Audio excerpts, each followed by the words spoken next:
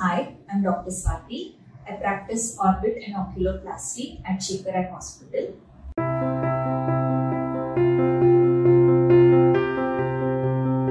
Tearing is one of the most frequently experienced symptoms which often makes us visit an eye doctor. While there is a myriad of conditions causing tearing, let us look at the important ones. To begin with, let us understand the anatomy. Our tears are produced by the tear glands, which are located at the outer corner of our eye, underneath the bone. The tear produced by the glands, along with the secretions from the conjunctiva, which is a transparent membrane over the white in the eye, and the oil produced by the oil glands in the lids, form a tear film complex. The job of the tear film is to lubricate the eye, to clean the eye, and provide us crystal clear vision. Once the job is done, it drains into narrow openings called the puncta into the tear tubes, which join together to form the tear duct, which is located in the nasal bones called the nasolacrimal duct, and drain into the nose and then into the throat. That is why often we experience the bitterness of the eye drops when instilled.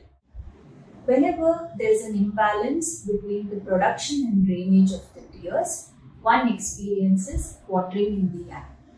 Dryness in the eye can be because of decreased production of tears. This results in a reflex increase in tear production, resulting in tearing. Now, further details of this, my colleague has already elaborated in the previous videos. You can access it on our YouTube channel. Today, let us look at the drainage aspect of it. Our eyelids are tightly attached to our eyeballs.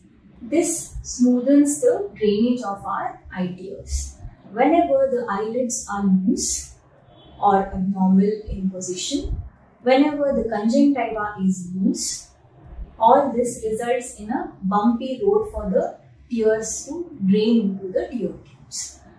These conditions could be because of aging, could be because of trauma, or certain infections in the eyelids.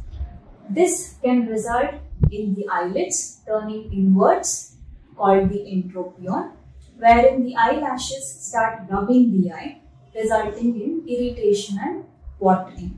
Sometimes the eyelids can turn outwards, called the ectropion, exposing the inner structures, resulting in tearing and dryness of the eye.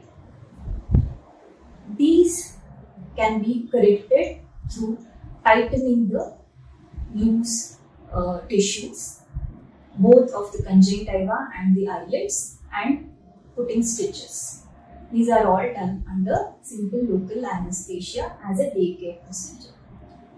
Sometimes our tear tube openings, called the puncta, can be narrow or small.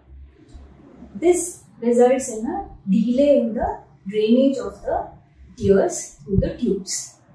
In these conditions, we can open them up and widen them through stents. When the tear duct is blocked, it has to be corrected only through a surgery, and there are no medicine treatments for this condition. Now, because of blocked duct, tears start accumulating in the tear sac or the tear tube, which may in future result in infections and sometimes, very rarely, loss of vision due to severe infection. So the surgery for this involves opening the nasal bone, making a small open into the nose, and directly connecting the tear tubes into the nose, which simulates a bypass surgery. Now, what we are bypassing is the blocked nasal duct. This is done as again a daycare procedure and has a very short downtime of about a week to 10 days. It can be done under local anesthesia or with mild sedation or general anesthesia based on one's pain tolerance and comfort. Once the surgery is done, sometimes we may place a stent in the tubes, which will make the opening remain patent while the internal wound heals. The external wound is closed through a few stitches, which are removed after a week's time. The stent, if placed, is removed after anywhere from 6 weeks to 3 months duration. Watering can also be seen in newborn babies.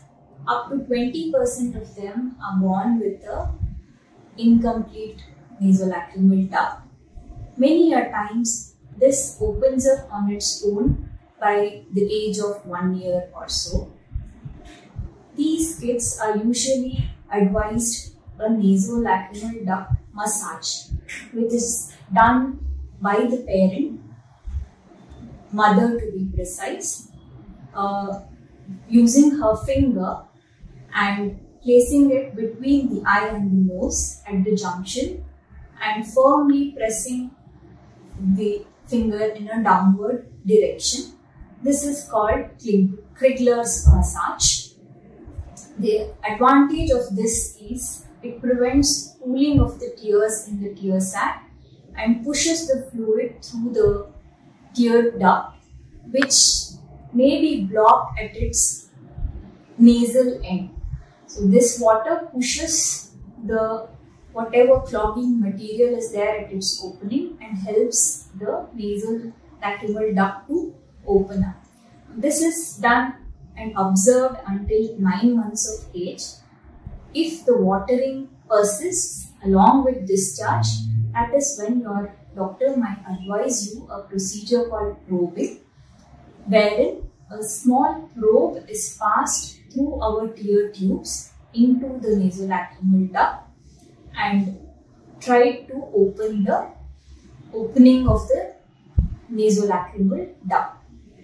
Now, since the babies will be unable to tolerate the procedure, it is generally done under a short general anesthesia. Again, a daycare procedure. Baby will be sent home the same day and subsequently it will be monitored. For any further queries, you can contact us at Shekar Eye Hospital. Thanks for watching.